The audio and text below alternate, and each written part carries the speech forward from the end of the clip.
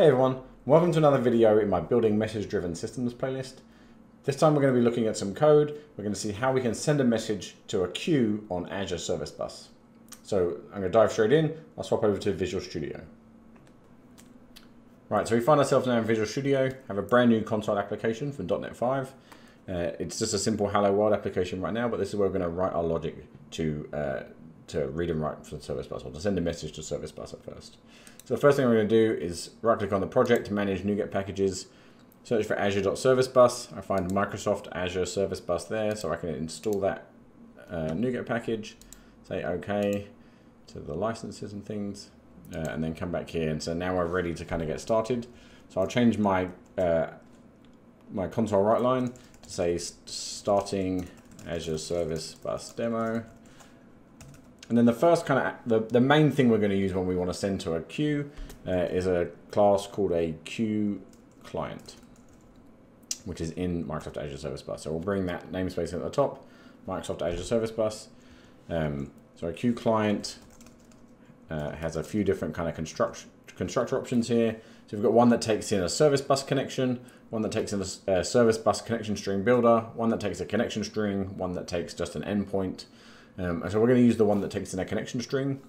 So first off, I'm going to need to go to the Azure portal to get that connection string. So here's the service bus that I've already set up kind of before. This is just the overview.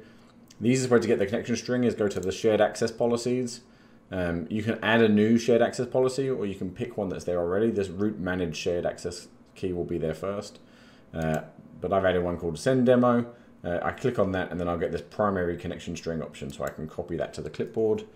Jump back to Visual Studio and paste that into the string. And so that gives me the full connection string. The next thing I'll need is the entity path. And so that is basically the path to the topic or the queue that we're going to send to. So if I come down here to queues, I've got one set up already called demo queue. And so I can just come back here and type in demo queue.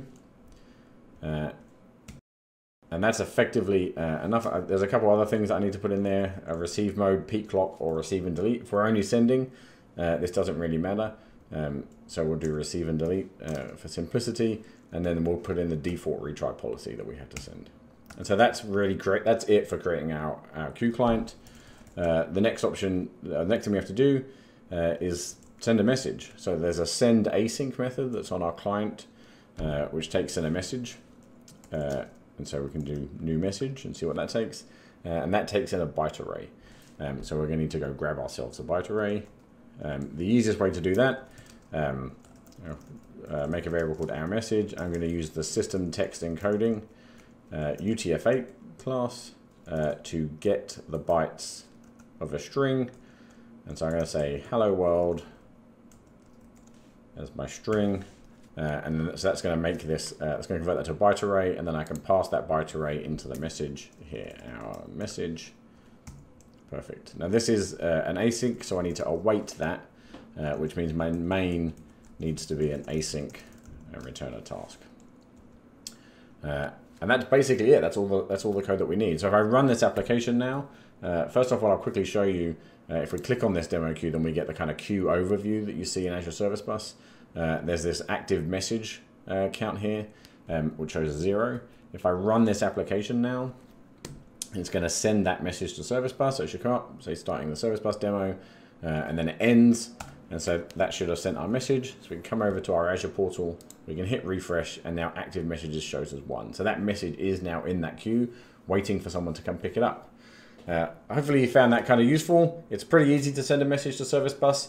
There are some details, especially when we get into receiving, when we want to send about things reliably, we want to use topics and stuff like that. So there's more stuff to explore. And so come back and check out those videos. Hopefully you like this one. Please like, please subscribe. You can turn on notifications for finding out when those other videos come. But thanks for tuning in. Appreciate it. Bye.